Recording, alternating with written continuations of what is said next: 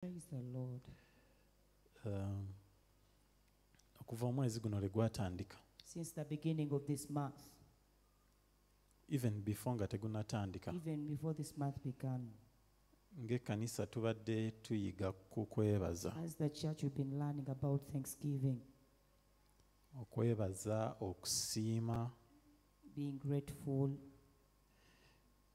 era bingi bye twogedde. and a lot we've talked about. Mukama yeebazibwe. Amen. Kansuubire nti tuyiga Hopefully we are learning. nti tetubireka bulesaawo. Amiina.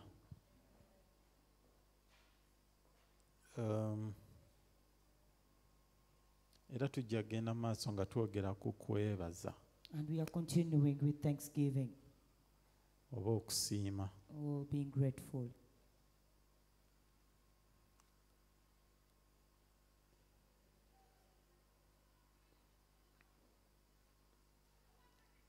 Tubadde tuyiga ku basajja 10 We are learning about the 10 men, abagenge the lepers, Yesu be yasisinkana the ones that Jesus met, ne bawonyezebwa. and they were healed. Naye bwe bamala okuwonyezebwa, But after their healing, omu yekka ye yakomawo it is only the one that turned back okwebaza. to give thanks. Naye nga 10 bonna baali bawonye. But yet all the 10 were cleansed. Twegendereze tuleme okubeera ng'abagenge abo. So let us be careful. You should not be amongst those Bonna baawona, others. They were all cleansed, naye ate abeebaza baali batono. but a few of them came back to give Yali thanks. omu yekka. It was only one man. Olumu ekituviirako obuteebaza Sometimes the reason as why we don't give thanks or we are not grateful kwerowooza nti twali tulina okukifuna. it is because at times we think it had to happen. There is something we call the entitlement mentality. Waliwo kye tuyita endowooza eya nteekeddwa kifuna. Kiŋŋwanidde, I deserve it. nteekeddwa okukifuna. It is a must for me to have it. And the entitlement mentality is a dangerous one. Era endowooza eyo eya nteekeddwa nali nina okifuna mbi nnyo. Praise the Lord. Mukama yeebazibwe. Child of God, I want to bring some news to you. Nina amawulire ge njagala okukuleeta ng'omwana wa Katonda. I don't know whether you will take it as good news Simanyi oba munaagayita malungi or bad news, oba kale mabi. but I want to tell you that Naye njagala nkugambe God is not indebted to you. ti Katonda si tteekwa y'okukolera. God doesn't owe you. Katonda tomubanja. Takulyangako bbanja nti alina ddisasula. He does not have a debt with you, so he must pay it. No. Ekintu kyonna Katonda ky'akuwa Anything that God gives to you, takikuwa nti lwakuba kimukakatako. he doesn't do it because it is a must, Akikuwa lwakuba asazeewo kikuwa. but he gives you because he has decided to give it to you. Lumu nawulira story eno nga nawulira statement eno nga Dr. Serwadda yajogera. One time I heard a statement from Dr. Sirada, N'agamba edda ennyo and he said those days back, bwe baali babuulira enjiri nga bakyali bavubuka, they were still preaching the gospel and they were youth, young men. yateranga emirundi egimu okubuulira ne Musumba So Kayanja. sometimes he could do evangelism with Pastor Yagenda Kayanja. n'agamba lumu Pastor Kayanja yakola He statement said one day Pastor Kayanja made a statement. myaka mingi emabega Those are many years back. nti Katonda akusaasira That busaasizi God only has mercy on you okugatta mu kyamagero kye. to add you, include you in his miracle. Wow.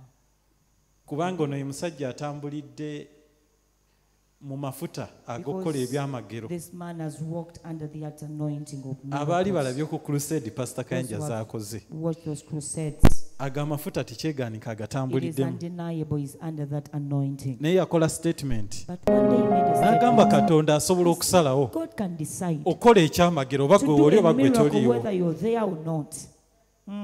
Kati bw'abanga akozesezza ggwe So if ekyamagero he ekyo happens okubaawo to use you for that miracle to abeera happen, akusaasidde he has busaasizi only had mercy on you okugatta mu kyamagero to ekyo include you in his miracle. kubanga asobola okikola oba wooli oba Because he toliiwo. can do it whether you're there or not.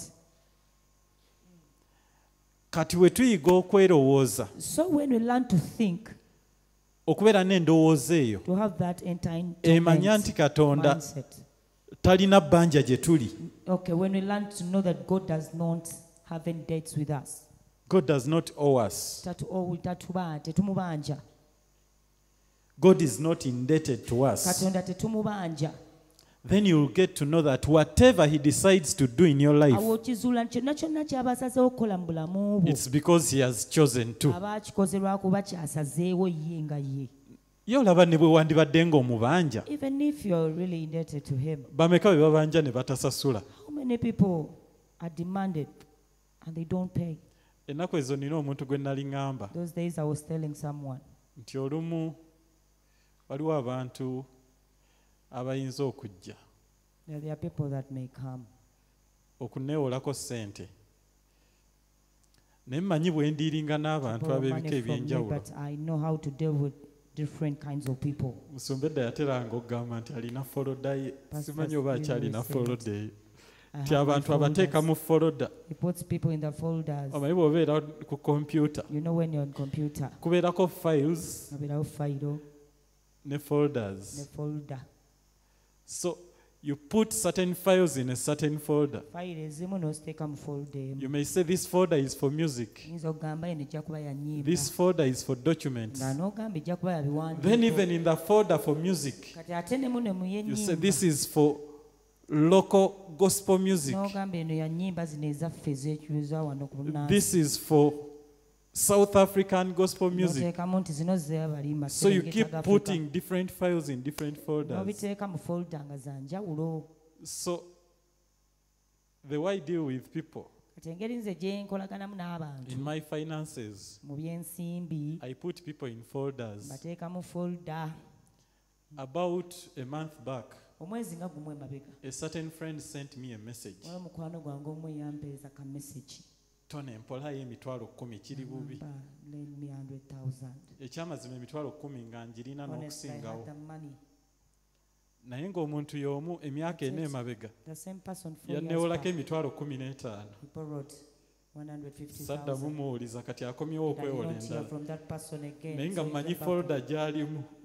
Yes, I already knew the folder he was in. My point is, Ensonga yange yeeno, ne gw'obanja even the one you're indebted to asobola okusalawo okukusasula oba may obutakusasula. decide to pay you or not. Era bw'aba akusasudde, And if the person pays you, kyebalize nti akusasudde. thank God that he has paid. Mukama yeebazibwe. Praise the Lord. Mukama yeebazibwe. Praise the Bambi Lord. mukwano gwange oyo namaliriza simuwadde ssente. And I did not give that. Tukolagana mu bimu, We let in certain things. naye mu eyo area But in eyo that area- tetukyakolagana mu eyo. Yeah. Munsonyiwe banna. Siri mubi nnyo naye. My point is, Ensonga yange yeeno, gratitude okusiima. dispels the entitlement mentality. Bulijjo okusiima kusooka ne kujjawo eno endowooza eya mbadde nte. Abantu bangi mu nsi balina gye tuyita entitlement mentality. Many people have got endowooza If you feel entitled, kikugwanidde. Owulira nga kikugwanidde. omusumba bw'anakkubira essimu Even if pastor calls you, ojja kugamba ye musumba you say after all he's my alina pastor, so he okunnoonya. has to look for me kubanga ye musumba. because he's the pastor. You feel entitled Gwe n'owulira nga to okigwanidde be sought after. okunoonyezebwa. But another person who doesn't have an entitlement Naye omulala mentality nga endowooza ye yanjawuloko will kwe be grateful ye akisiima and say, wow, agamba okay, my pastor has kundowoozaako. musumba wange andowoozezzaako. I don't take it lightly. Ekyo sitwala nga kintu Sometimes I host people at home abantu ewaka. and I usually make this statement to my Yeah. friends who come home Ne ntera okubagamba bwe nti mikwano gyange abajja that thank you for coming to Entebbe. bagambwe bali kujja mu Ntebe. Many people dread that journey to Entebbe. Bangi olugendo olwo They think Entebbe is far. bo baluwulira mwali mulabye ku bantu abalina endowooza nga balaba entebe wala they think Entebbe is oba really bakijja ku far. luyimba lwa fire bongole lutaye It is about that song fire of it. bongole lutaye emyaka mingi nga temunazalibwa yayimba oluyimba He sang that song. n'agamba entebe wala Entebbe is really far. kati ndoza nekikwata mu bwongo So I think bw'abantu abamu people got it and thought. kati ntera ogamba mikwano gyange So I always tell my friends, nti weebale thank you kugumira lugendo lw'entebe for coming. era nimbagamba sikitwala ng'ekyolubalaato Don't take it lightly, lwe kiba kisobose olumu because when it is oli bw'aba nga possible, yazze tavuga if someone comes not driving, abamu nyinza n'omuvugako some of them I can ne even mutuusa get waakiri ekajjansi oba mu let's stop kibuga to Kajansi or to town. nga muwerekera He is escorting them nga mugamba weebale and appreciate them. kuguma Telling them, n'ojja thank you so much for coming. mukama yeebazibwe Praise the Lord. because I don't take it for granted. Era olw'okuba sikitwala I don't kyabala take abato, it as an entitlement. sikitwala nga kalira badde bateekwa okujja.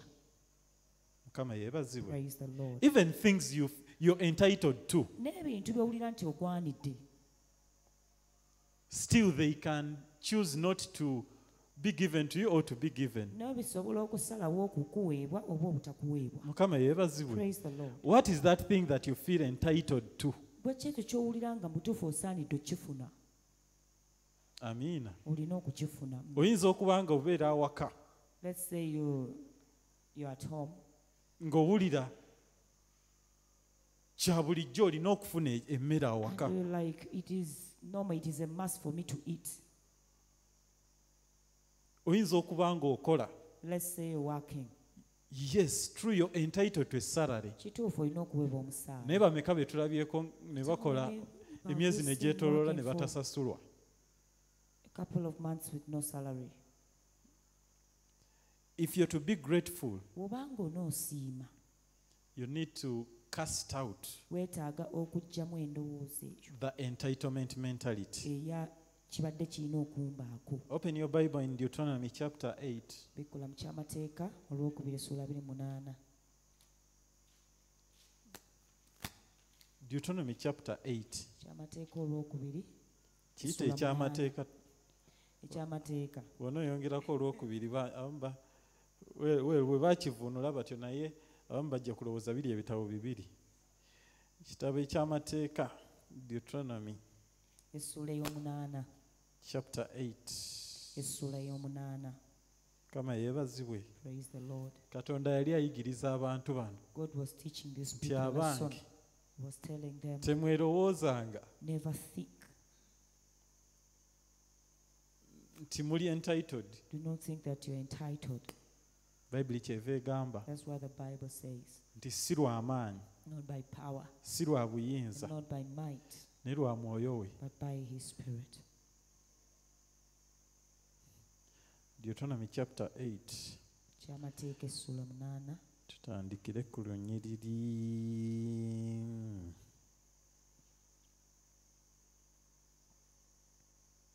olw'omusanvu. Kale twandigisomye yonna naye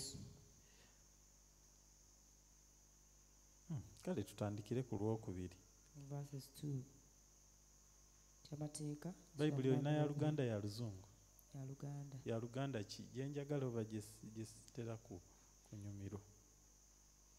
Simanyi oba yeeyo, kwata osome eno nayo ya Luganda. Kandaba oba zifaanagana. Zifaanagana? Kitabo kitukuvu. Ekyamateeka essula 8 olwokubiri. Era onojjukiranga olugendo lwonna Mukama Katonda wo lwe yakutambuliza emyaka gino 40 mu ddungu. Onojjukiranga olugendo lwonna emyaka 40 Mukama gye yakutambuliza mu ddungu.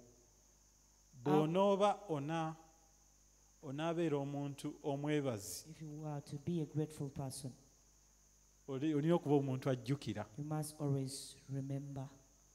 Batero kitugamba nti omuntu atajjukira teyeebaza. If you don't remember, will not give thanks.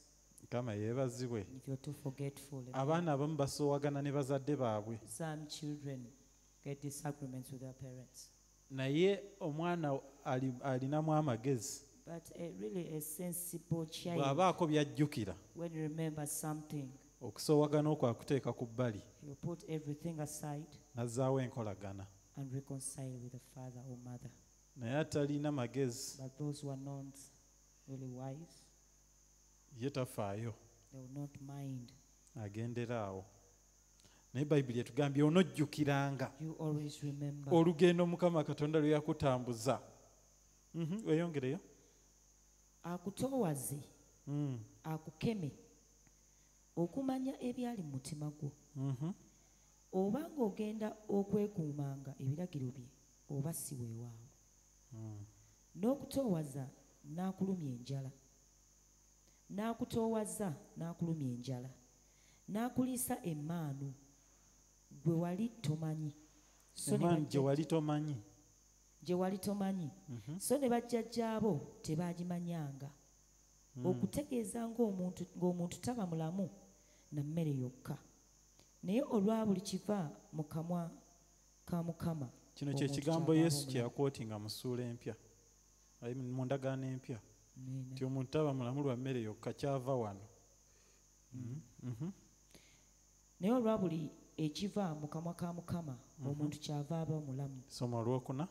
Ebyambalo byo tebyakaddiranga mu ggwe. Mu myaka gino 40 ebyambalo byo tebyakaddiwanga. Abantu bano baava e Misiri bagenda mu nsi ensuubize baayita mu ddungu. Naye mu kuyita mu ddungu emyaka 40 temuli dduuka mwe bagula ngoye. Naye Mukama n'aziteeka ku pause nga tezikaddiwa teziyulika ze baava nazo eri. Mukama yeebazibwe. Ani wano alina olugoye ng'omaze nalwo emyaka 15 ng'olina olugoye omaze nalwo emyaka 15 luluwa agambye luli kabaale ekitegeeza tokyalwambala kyala Ssenkubuge ogenda kuwoza nga tuzzeeyo. Mukama yeebazibwe.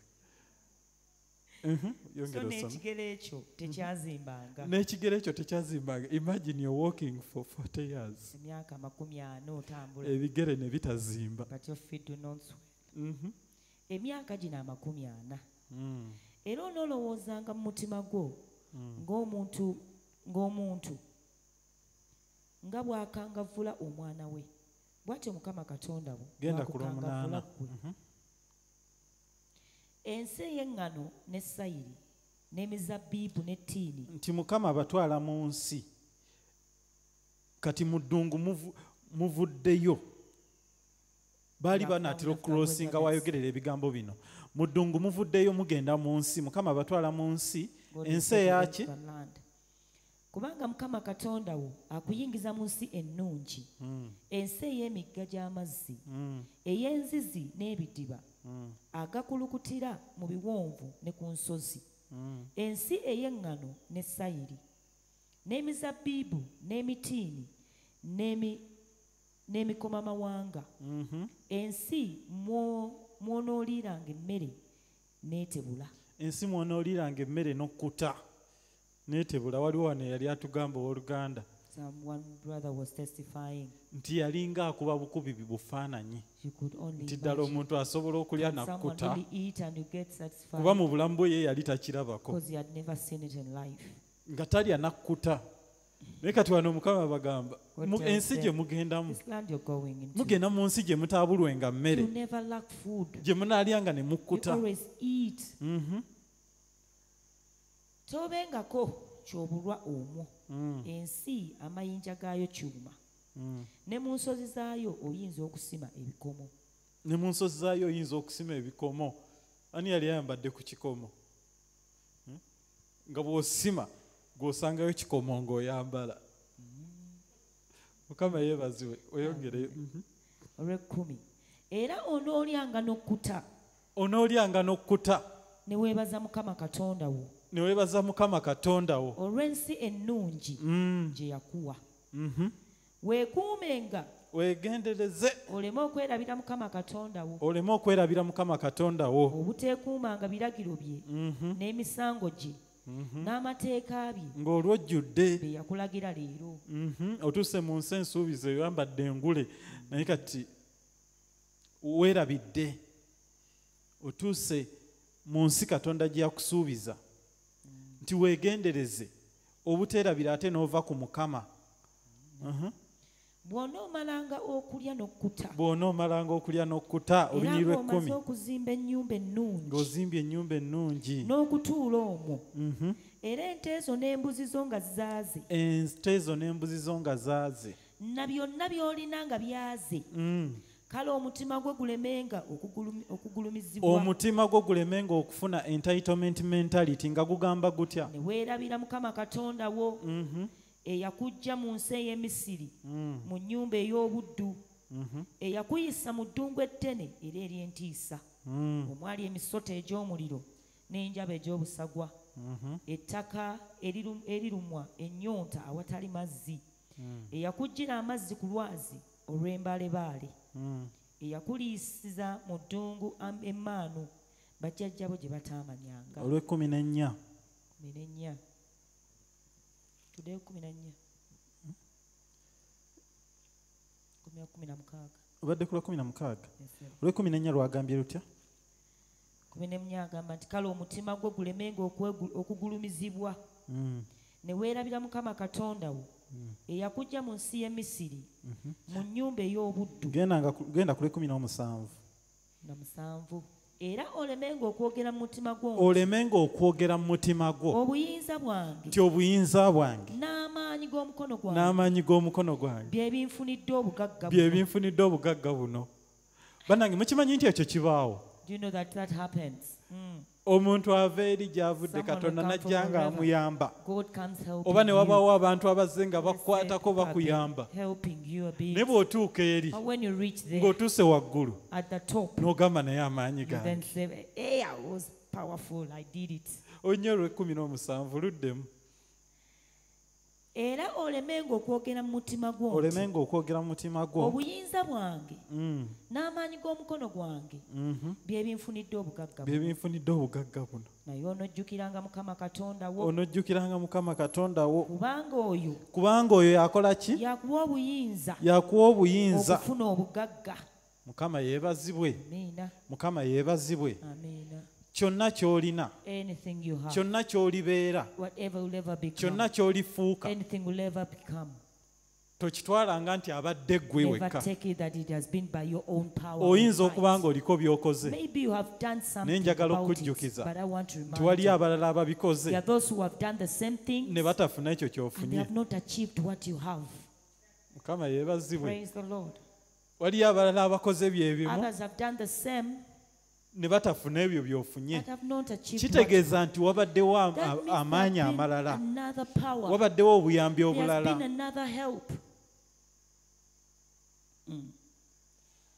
Another thing, gratitude kintu ekirala okusiima appreciates effort. Okwebaza kusiima amaanyi. A grateful mentality, an attitude of gratitude ey'okwebaza appreciates effort, esiima amaanyi agateereddwamu, appreciates improvement, esiima ebibabuguddwa, not only perfection. Etesiima bituukiridde byokka naye n'akatono. Olumu ekitulemesa okwebaza, sometimes the reason as why you're not grateful, kulowooza nti ekintu tekituukiridde. it's because at times you think it is not yet perfect. Waliyo abasomesa abamu abasomesa okubala, some mathematics teachers, ng'asobola okukuba omwana embooko they can beat their students olw'okuba afunye 9 mu because he 5. has scored 90%. Ettaano ozirekeddeyo ki? Why did you leave the 5%? Mukama yeebazibwe. Praise the Lord. That attitude only wants to recognize perfection, enneeyisa eba eyagala bituukiridde byokka, doesn't appreciate effort, tesiima maanyi gateekeddwamu, doesn't appreciate improvement. tesiima natwale bambi ayongeddeko.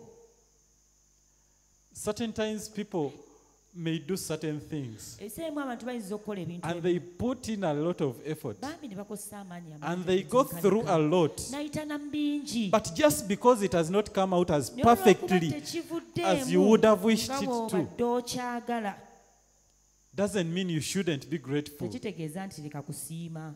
Ab'emikwano, Beloved, Mukama atwagala. God loves us. Mukama yeebazibwe. Praise the Lord. God is not only interested in your perfection. Katonda tayagala bituukiridde byokka ku God ggwe. appreciates effort. Asiima n'amaanyi amatono. When God sees you putting in effort to do certain things, Bw'akulaba ng'olina amaanyi g'otaddemu He okuba ku appreciates by'okola, effort. ekyo akisiima. when you make an improvement, Singa okola ebintu ne bisingako ate ku byajjo, nga wali mubi nnyo, you were badly off. kati onafuuka mulungi Yes, you're asingayo, not the best, naye nga mu kifo ky'okubeera but omubi ennyo, instead of being the kati oli worst, mubi ovudde yeah, wali at ku least ku you nnyo, are, kati hey. Mukama atunuulira Kale, improvement God eyo, looks at that improvement. n'akiyalinga n'agamba go on my son, N'agamba genda mu maaso You'll mutabani, make it. ojja kikola. Mukama yeebazibwe. Praise the Lord. Gratitude, an attitude of gratitude Endowooza ey'okusiima appreciates effort, esiima nnyo amaanyi agateekeddwa, appreciates improvement, n'okweyongerako. not just perfection. Teyagala bituukiridde byokka. Amiina. Amiina. Let's learn to appreciate Kati bujjo tuyigenga improvement. okusiima n'okweyongerako. Oli bw'abanga agenzeeko step, If someone has gone a step ahead. Mukama yeebazibwe. Amiina. Nina omulenzi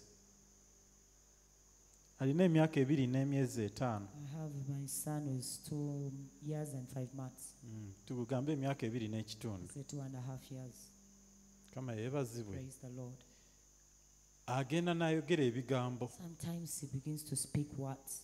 Ennaku zino aconstructingira ddala These sentence. days he can construct a sentence. Bwe yali atandikiriza okwogera yali At the ayogera beginning ekigambo of ng'ayogera kimu kimu. He could say just a word. Then n'atandika phrases ez'ebigambo ebibiri. N'atandika okuteeka ebigambo bibiri ng'abigatta. Ebigambo ebimu ng'ogenda n'omugamba akyogere. Sometimes you could tell him to say this. N'akyatula bulala ne weebuuza Confesses it in a nawulidde different atya. way. Okay. N'omugamba tubale emu, Let's count nti emu, emu. 2, Biri. ye n'akugamba 3, He tells you 3. n'omugamba 10. Then like 10. 10 yali agamba muni. Ngaga muni. N'ogamba ono ye mu kifo ky'okuwulira ku awuliddemu. He had mu.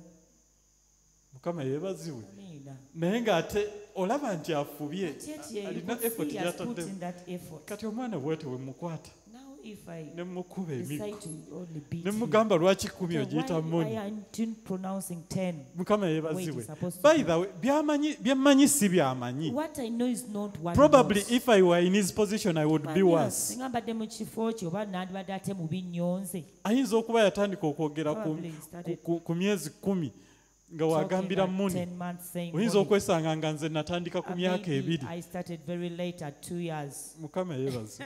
Sigamba nti gye natandika temunkwata obubi. Appreciating effort. Okusiima. Ennaku zino takyagamba na muni, ayogera 10 n'agyatula You can now, bulungi. pronounce it well.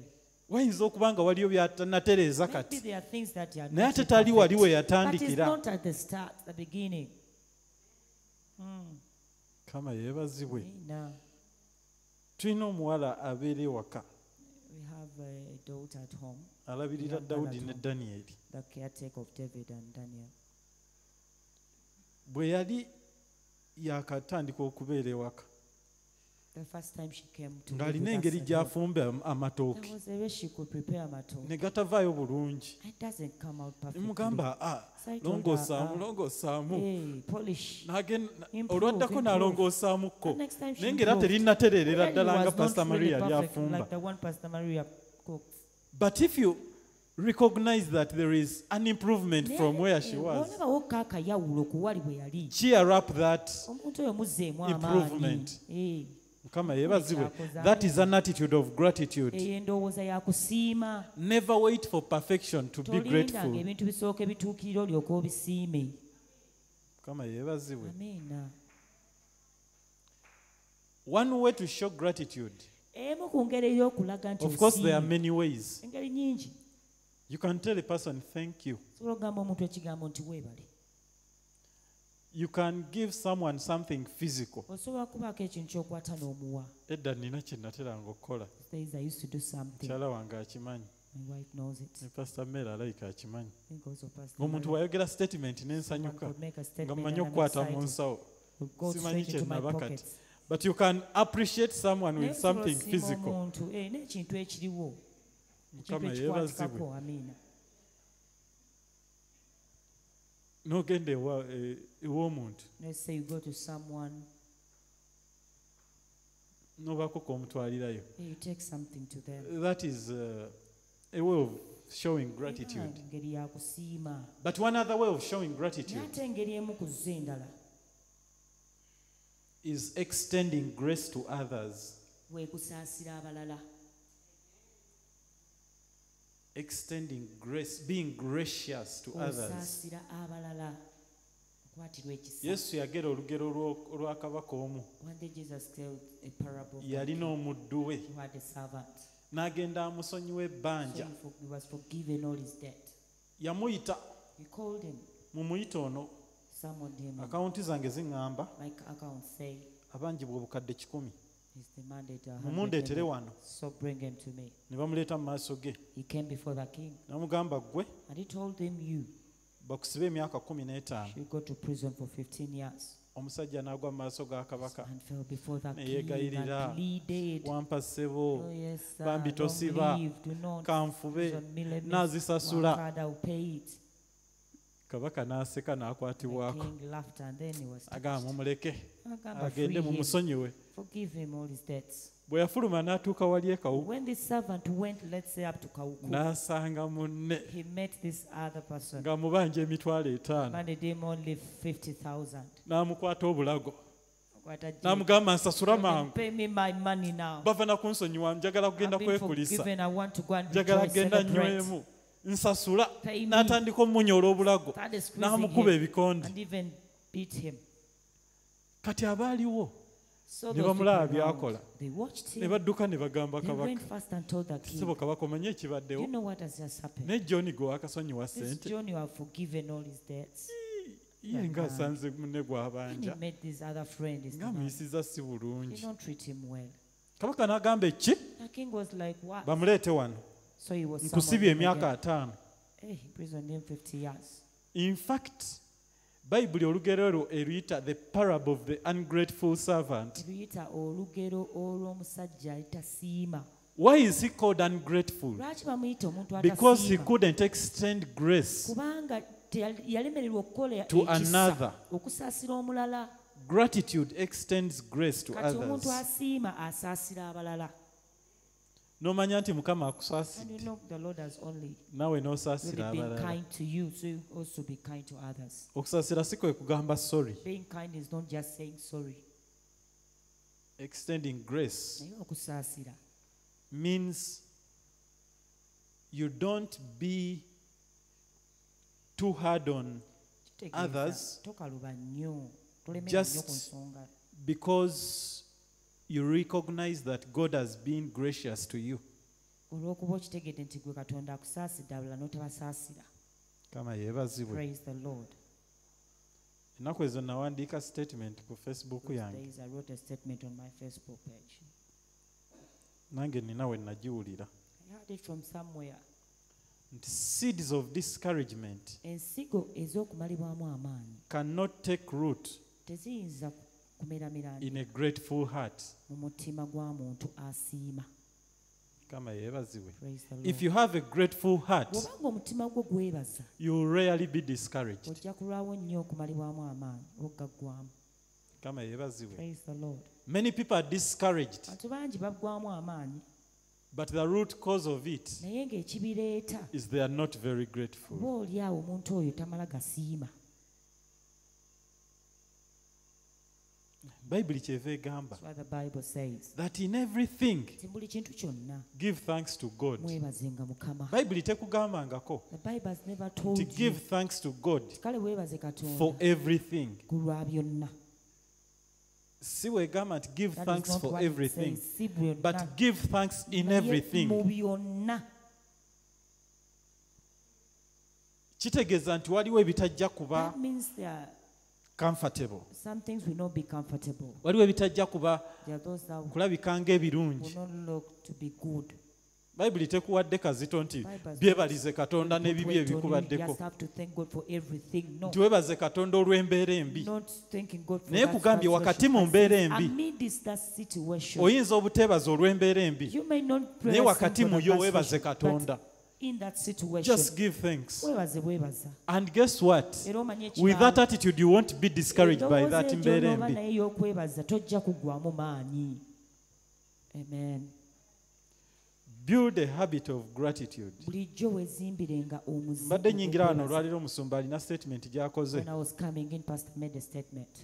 nti habits, takyogedde exactly bw'atyo, but he implied that habits are formed of what we do repeatedly. Kama yebazibwe. What you do repeatedly becomes your habit, whether good or bad. Bayibuli egamba nti Yesu n'ayambuka ku lusozi okusaba nga bwe yalinga empisa ye. Mukama yebazibwe. It was his habit. You can form habits. At first, as you're creating a habit, it may be uncomfortable. It may not be easy. But as you continue, it will become part of you. Ate obuzibu, ebintu ebimu bw'otateekamu effort byerwanako, Katonda ajja kufunza abeeko wakunyigira olw'okuba ayagala okifuuke. Omusajja ali mu bayibuli ayitibwa Nebukadneza nga maliriza. Nebukadneza yali kabaka wa Babylon. Ebiseera ebyo Babyloni ye yali efuga ensi yonna.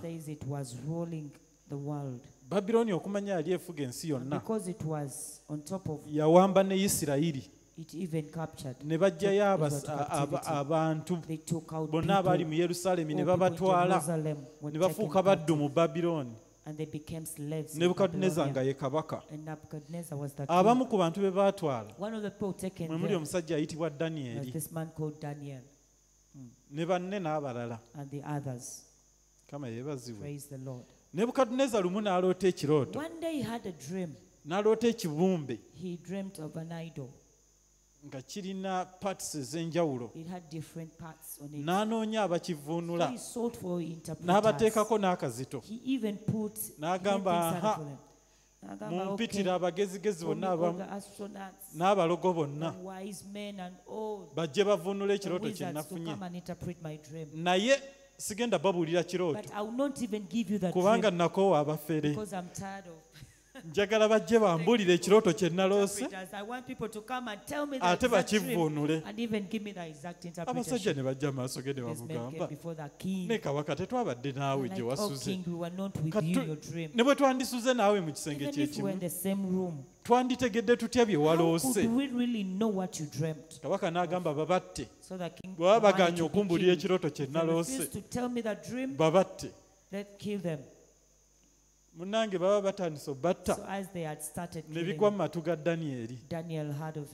Danyeri n'agamba mulindeeko, musooke munyige pause, kubanga tulina Katonda asobola okuriviiringa ebyekwese. Si ku lwisi eyo Danyeri ng'avvuunula ekirooto. Kabaka ng'asanyuka, omusajja yamubuulirira ddala bye yaloose, n'amubuulira n'amakulu gaakyo, n'agamba Danyeri nkitegedde nti toli mufere, kubanga mpulira nga kyoyogedde kinkutteko. Era n'agamba bannange Danyeri alina Katonda, era ye yekka ye Katonda. Wandisuubidde nti Nebukadneza okuva yanditandise okusinza Katonda. Naye omanyi ekyabaawo, waayita akabanga si kanene, n'akola ogubumba ogunene, n'agamba buli omu gw'aba asinza. Kama yeebazibwe. Danyeri n'agaana okugusinza ne banne. Ebyababaako ne bibabaako. Banne ne basuulibwa mu muliro ne bavaamu nga balamu.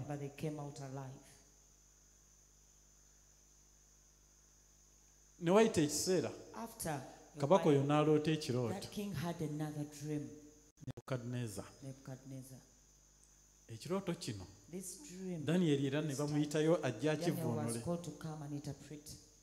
Danyeri n'amugamba ssebo kabaka, Daniel told him, King, ekirooto ekyo kitegeeza that dream means nti oli w'amaanyi, you are powerful. oli kabaka. You are the king. Naye bagenda okusalako, bagenda But you're okukkaka. about to be cut off. Ebyaba ku Nebukadneza, And what happened after?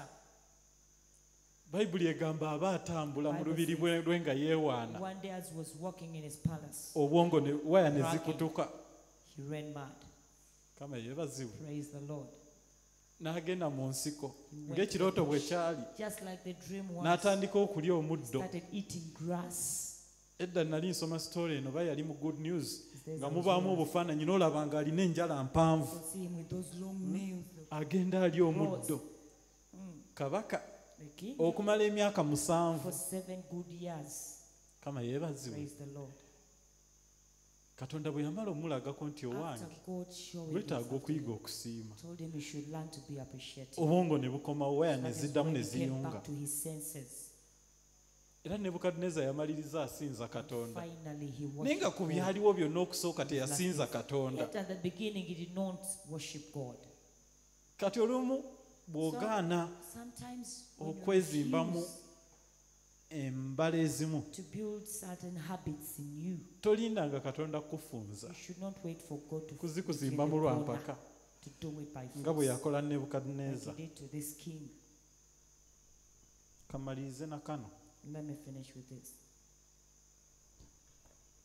Abasajja babiri baali basenguka 2 men were shifting, nga balina ensi gye bagendamu. going to another country. Abasoma ku history mwasoma migration, Those of you read the Bantu studied migration, history, the Bantu migration, the Luo migration, Luo migration, the which other one? that one migration. Era abamu ku mmwe mwali sharp nnyo Some of you were really sharp. nga bwe bakubuuza ekibuuzo. Where they could ask a question. Discuss the Luo migration. nga tewabasomye bulungi Even if you did not ng'ogamba start reading, omusomesa. you could tell the teacher. Before I discuss the Luo Nga migration, sinabagitandika. let me first tell you about the Bantu Kasooke migration. nkunnyonnyole N'owandika Bantu. points 20 N'owandiika point nga 20. ng'olowooza nti omusomesa Thinking you will teach that teacher. onaamufera. Kama yeebazibwa. Naye kati na bano baali So these bamigratinga ones were migrating, nga balina ekibuga kye bagendamu, going to another town. basenguka. They were shifting. Ne wabawo omusajja omuzeeyi So there came an yatuulanga old ku man mulyango who gw'ekibuga. always sit on the gates. Naye nga bw'atuula ku mulyango gw'ekibuga, And when he was alaba abayingira ekibuga bonna. getting in, Na bano bwe baasengukanga even when these ones used to shift, nga bamusangawo ne migrate, bamubuuzaako, find him there and beat him. muzeeyi ekibuga kigamba Hey, ki? how is the city? Muli mutya? How is are this you? city? Kibuga kiri kitya? Muzeeyi nga naye asooka ababuuza So he could always ask nti them, aha Okay. ku gy'ova kibadde kitya? how has been that city Mbuliraako nange there? naawe gy'ova. Tell me about that city. Omu you're coming abamu from. nga bajja n'enjogera bw'eti, Some people could come with such nkubuulire gye nva. words. Let me tell you about the city I'm coming from. Neebaza Katonda nti I nvuddeyo. thank God that I've left that Abantu beeri bakyamu because people there are Abantu babi, wrongdoers. Those people they are bazibu, bad. They are hard. era mbawonye. I'm Kansuubire nti mu kibuga lucky kino that I've left. n'asangayo ku bantu Hopefully I'll abalungi. find good Kye people in this kinziggyeyo. city. It is the reason I've left. Muzeeyi ng'agenda amugamba, Some say could tell this naye people. nno bikusaze. Nah, Kubanga eno gy'ojja, ate abeeno babi n'okusinga eri gy'ova. are the worst. Kama yeebazibwe. Naye ng'abalala bajja n'enjogera Yet bw'eti. others could come with such. Babuuza muzeeyi ekibuga kiri kitya? They could ask Mzee, how is the city? N'abuuza gwe gy'ova Ask wabadde them, wati? you first tell me about that one. N'agamba eri Mgamba, that mbadde ne city, banneyibba I abalungi. had good neighbors. Ngenda bamiisinga. I'm even going to miss them. Lwakuba kyanneetagisizza Hey, just okubeera because nga I ngaziwako. had to at least expand. Kye kindeese eno That mbeere is the nga reason I've come this side. naye nga mbadde nkyayagala But I ye still eri. wanted my city. Abantu nga balungi People are good. baagaliza. I wish Muzeeyi God to ng'abagamba, everyone. So Mzee could kubuulire tell no me, gy'ozze, let me tell you this place to come. to- You've come. togenda kumiisinga bali You will gy'ova. not miss those Abeeno people again. basinga n'abali Because these obulungi. people are the best. Nkugabulire no gy'ozze emirembe This egiri wano. place there is peace. Naye muzeeyi ng'abantu ab'enjawulo abagamba ansa So za he could njawulo. give different answers to different Katugambe yali alimba oba yali people. Let's say, talimba. was it a lie or not?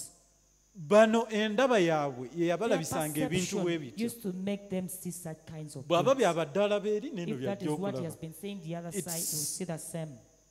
A matter of perception, which I call an attitude of gratitude. An attitude of gratitude will make seemingly hard situations easy to navigate through.